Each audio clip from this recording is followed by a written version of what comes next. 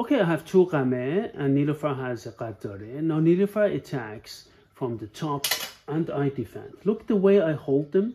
I'm not holding it edgewise, I'm holding it this way.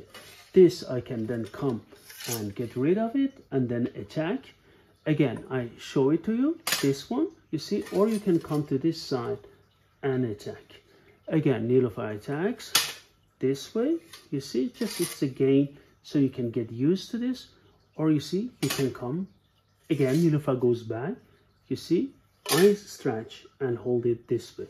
So you can control it the way you want it, as you can see it here, right? You can then come and control it. Again, Nilufar does it again, you see, so I bring it here, and then I can work like this.